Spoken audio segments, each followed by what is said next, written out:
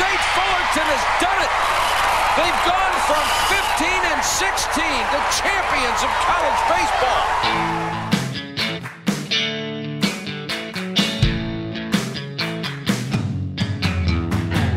Welcome to the 1,544 Miles to Omaha podcast, talking about the past, present, and future of Cal State Fullerton baseball. Here's a drive, deep right center. Back there, and Chamberlain has won it. A walk-off homer from the freshman Chamberlain, his first of the year. Cal State Fullerton has won the College World Series in 1995. 1 ball and 1 strike. Runners lead from second and third. The 1-1 chopped over the mound. The second baseman Borgano's got it. Throws to first, a no-hitter for Colt Neesmith. Here's your host, Dave Lamb. You alluded to it, so let's jump to it. Let's go to that night in Modesto where you get hit. Yeah, me and my wife and another couple went out to have Chinese food. We had to be at the ballpark at about 4, so we went about 3 o'clock for a little Chinese, next to the ballpark, and then the wives would drop us off to the ballpark, and we get in the bus and we go 45 minutes to Modesto. And for a 7 o'clock game, you get there 4, batting practice, all that.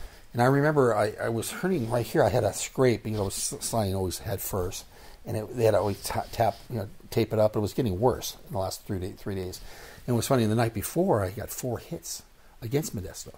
I had a great game, a really good game. So I'm psyched up. We're going back to play, and they have Donnie Hill, who used to play for the Angels in Oakland. Shortstop Mike Gallego for St. Louis. He's playing second base, and I played with him against UCLA. Mickey Templeton, catcher. He's the one that was catching when I got hit. So we're there, and it's just another game. It's the middle of summer, our 67th game. I was leading the league in stolen bases. I had 52, halfway point. I was hitting about 260. Still, not getting over the hump, hitting home runs though. But it was weird. It was just a different kind of second baseman kind of guy. But I was doing good. I mean, for hitting 260, and I was still leading the whole league by 20 stolen bases. I was getting on, So a new pitcher was coming in named Ed Retzer from New York. The guys on the teams, minor leagues, so you see at night, who's this guy tonight? But people get pulled up and dropped, and this guy, big guy throwing, he's from big gas. You're sizing them up, bullpen, and before you start the game, we're visitors, so I'm going to be the first one up. I come up, like every other game, do my little routine, get up there, first pitch, strike, I take. The second pitch was a curveball. I take, and he calls it a strike. And I never believe in yelling at the umpires. I was a very humble guy, but when I did have a problem, I was right. It was outside strike. I'm going, 0-2. That's not a good way to start in the first 30 seconds. So the third one, of course, choke up, dig in, 2 strikes, anything close, right? All of a sudden, I remember the pitch, and I just turned my. I couldn't get out of the way. I just like that. I just flinched. It was that he threw 90, 91. He was clocked to hit me. I was, oh my God! I fell down on the ground, and I remember my eyes were open, but it seemed like somebody was just pushing down on my, my head. The helmet came off. It was like halfway, and people around me within 5 seconds and looking at me, saying, "Sam, you're right." And I'm looking up, and I'm going, I'm all right, but I was coming out. I was saying, I was son, and Maury, because we always kid around. I was a kidder with everybody, And Maury goes, "Scrapper, you're not screwing around here, are you?" I go, "What? I was that?" I'm listening to myself. It's just gibberish. I had a loss. My speech was just gibberish. I'm trying to say, "Leave me alone. I'm okay." And they came out. "I'll see what's what day." I go, "Oh my God!" And they go, "Quiet." The triangle goes, "Be quiet. Call the ambulance." And from that moment, they take me off the field. I just feel like a bad headache. Like somebody's pushing on me. Like, oh my God. But I was coherent. I was looking around. I got in the ambulance, going to the doctor's hospital. I get to the emergency, and they do the MRI. The scariest thing in the world. I haven't been in one of them. I'm 21 years old. I'm in this thing all the way in, and they're talking to you. Can you hear it? I'm going, what is going on? All of a sudden, and I'm thinking, like, will I be able to play tomorrow? I mean, what am I going to do in the hospital? They're going to admit me.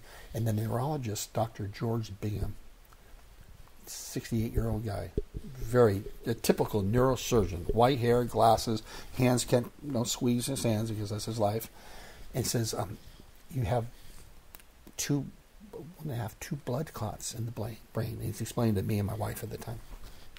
Then we're going to see overnight. We're going to stay here tonight and see if it dissolves, see if it can dissolve. And we'll take x-rays in the morning about 6. And I'm trying to communicate with them. I remember my wife said, just be quiet, because I couldn't. Yeah. It's a foreign language at this time. Oh, my God, yes. And I go into my hospital room, and I remember laying here, and I started throwing up with the Chinese food, after getting hit in the head 3 hours earlier. And then I remember the picture came to my room at the door. I was laying by myself in my own room, and Wayne Ridolph used to play at Cal State Fullerton my freshman year. He played left field for us. Great guy. I looked up to him. He helped me. He played for Oakland. So he brought in, and they went like this, and my wife said, they said hi, and I went this, with the thumb up, like, no problem, no resentment. Ball the game. Mm-hmm. So I sit there in the morning. I remember just being out of it, in the morning they woke me up, and they took me for x-rays, and they came back, and the doctor goes, we have to do emergency brain surgery. You have 3 blood clots now, and we have to relieve the pain. And what I didn't know, that they were telling my wife and then my mom and dad when they got here that I had a 50% chance to make it through the operation. And if I did make it through the operation, don't think about ever playing again, but you'd be lucky to walk, and you might not lost your speech. So I'm glad they didn't tell me that, because, you don't want to hear that. So I remember the 2 guys, I never forget it, because they wheeled me into the elevator, 2 guys about 23 years old that work at the hospital, just doing this everyday job. They do this 100 times a day, right? And they're talking, laughing a little bit, and I'm in the elevator, going to brain surgery. I'm going like, I couldn't really communicate, but I remember I was responding like, wow, this is crazy. And then they got me in the typical room, scared the hell. It was 5 or 6 doctors and nurses and steel and lights, and this is the top of the night. And I found out later it's the only hospital in our league for all the cities we play in. They had a trauma department, so I got hit at the right place. I tell that when I speak. You would think Modesto of all places. Only if I didn't anywhere else. If I was in Reno, I had to get flown to Modesto. So time was at the instance. So God was watching me, and I got hit the right place. Out of all the places, it's the only city in the whole California League that. So I'm in the operation, and I just remember them turning me over, and they started to, put me under, and then. You don't know. You die and you wake. I never forget it. I was in recovery, and they're hitting my face. I look up. I look up like I'm alive. Thank God. First of all, and there's 6 people, Dave, right in front of me. 2 nurses, guys. Like this, and I remember the pain. I was trying to point. I had to go to the bathroom. It was something my kidney was going to bust. I never had this pain. And I'm like this with all bandage all over my head, and I'm trying to say, I'm trying, and I can't talk. And somebody goes, I think he's seizing, and they hold my hands down. Now, Dave, I tell this when I speak. It's funny. I go, oh, and I'm trying, no, and I find, and then somebody goes, I think he has to go to the bathroom. And I remember they. 3 people put me all the way down, and I didn't know about catheters. I'm a 21-year-old, very naive young man. And I remember going back there, and I'm peeing. I'm going, oh, my God, this is great. But I didn't care. I wasn't embarrassed, because who cares now? But then that was my awakening to this brain operation. So then they wheel me into intensive care. I'm there for 3 days. My mom and dad just gets to the hospital after my brain operation. They tell them all the news. So I'm sitting there with monitors all over me. But I knew at that moment, I just knew. My speech was not working, and I was hurting. But I just knew that sense of, I'm fine. I'm fine. I know what's going on. I know you're Dave. I know that's bad. I know that. I'm laughing. I can make a joke out of something, even like, what I'm saying? At that moment, and they said I'd be in the hospital 3-4 months, and I walked out in 17 days. So the miracle started right then. That miracle happened right at that time. I was a very fortunate young man at that time. And I really do believe that in a way, besides kind of person I was, and the intensity I have and the drive that I have, that never giving up, that helped me through that operation. And even the things that Augie taught me, to never give up. All that baseball analogies, that's life.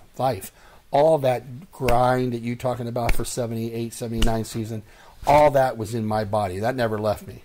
And that, learning many lessons from 17 to that moment, 21, from my dad, like Augie, but all together, that saved my life. Because, you can get depressed, you can look the other way, you know what I'm saying? Check out. And it got me stronger. And I was so very blessed, and I've always said that every day since that's happened. It's 41 years ago. So you said when you initially get hit and everybody comes out and you're trying to think to yourself, oh my gosh, am I going to be able to play tomorrow? Yeah. So you come out of this, and after we get past the nature calls, right, are you still thinking, am I ever going to play baseball? Yeah. And you're feeling, I'm going to be okay, but okay is not being a professional baseball player again. That level, right. So what was going through your mind of what do I have in front of me? Well, I mean, I was in the hospital like 17 days, and I was going back every other day for therapy, occupational therapy, speech therapy, and of course I talking to my doctors and stuff, and they say you're not going to be. I mean, without giving me bad news, but saying you have too much of a risk. You have to play ball again. You're not going to be able to do this, your motor skills, and you're going to, if you happen to get hit, you're dead because it's too weak. It's only a part in the body that doesn't heal back stronger. If you break your arm, the bones are stronger when they heal back. The head doesn't work that way. So they give me all that news, but I wasn't there. I just wanted to get better. But I said, in my heart, I'd like to play. I want to play again. I don't care. You might, like I'm in denial or something. People looking at how they like, yeah, just get better. Don't, yeah, okay. We'll talk about baseball. You get them looks from everybody. But nobody's going to just tell me you're never going to play ever. Nobody did that, but they were kind of being nice and casual about try to just walk and talk and get feeling back and let's live. You're alive.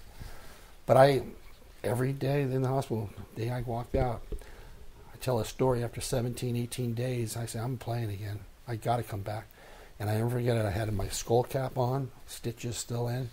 I had my robe on, and I was at home. And my wife was doing something, and I told her, come outside in the backyard. I was staying with my uncle there in Newman. It was about 20 minutes from Modesto. I come outside, and I had a baseball. I go, come right here. And she was right where you're at right now. And I got the ball, and I went, and she caught it. Playing catch, right? Technically. And we're talking about 3 feet. 3 feet Yeah, away, yeah. Yeah. And she caught it. And she kind of talked it back, and I was, I could walk like, I call it because the movie was called the E.T. Shuffle. I was, that's how you walk around there, and I had the ball, I caught it, and so I put it down, I play catch today. I marked it down in a journal.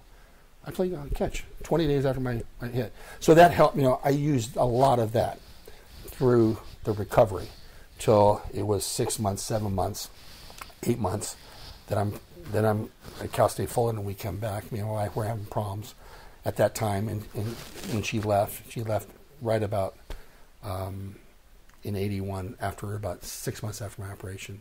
We separated. So I lost my career, my health, my wife.